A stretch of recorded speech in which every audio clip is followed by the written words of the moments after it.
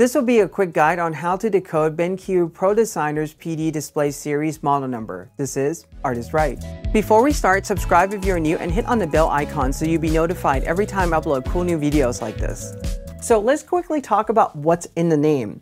Now, decoding the model number is going to be something that's important, and I don't know if you guys have any type of confusion looking at the name, but I see a lot of characters, a lot of numbers. So I want to make this a little bit easier for all of us to really choose a display. So what I'm going to do is pick the PD2706UA as the model, and what we're going to do is decode this model number. So let's start out with the first two characters.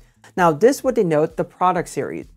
And this would also, when you see this, you can really infer a lot of the inherent capabilities from the product series as well. For example, PD is a pro designer, SW are the photographer, hardware, calibrated display, and all of them that has the SW name in front or the SW characters are going to mean that any display that has those are going to be able to show 99% Adobe RGB. Then BenQ also have, for instance, the EX model, which is the Mobius gaming and entertainment display that has high refresh rates, still amazing colors. So there's more BenQ displays in the lineup, but these are just some examples to give us an idea of what we're looking at. Now, the first two numbers after the product series would be the panel size measured diagonally. So for example, this is PD27. This means this display is a 27 inch. If you see 32, it's a 32 inch display, and so on and so forth. You start to get the idea for the naming.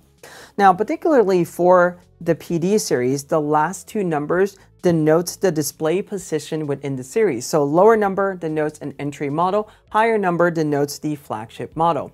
As of right now, what we're looking at in the PD series, we're looking at the numbers that starts at 00, and at this point in time, or at the point of this filming, it ends at 25. Now, not all sizes and models have the 25 models. Some of them ends at 20, but we're going to go over all of those in just a moment.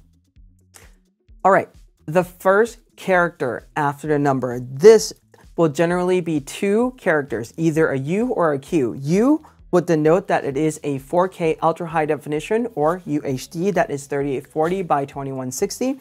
And if you see a Q, they generally denote that the panel is a 2K quad HD resolution, generally 2560 by 1440, with the exception of PD3420Q. You will get the Q in the end. That means it conforms on the vertical axis to a 2K resolution. However, there are more resolution on the horizontal axis because it is a widescreen display. But we're going to talk about that model a little bit later on too.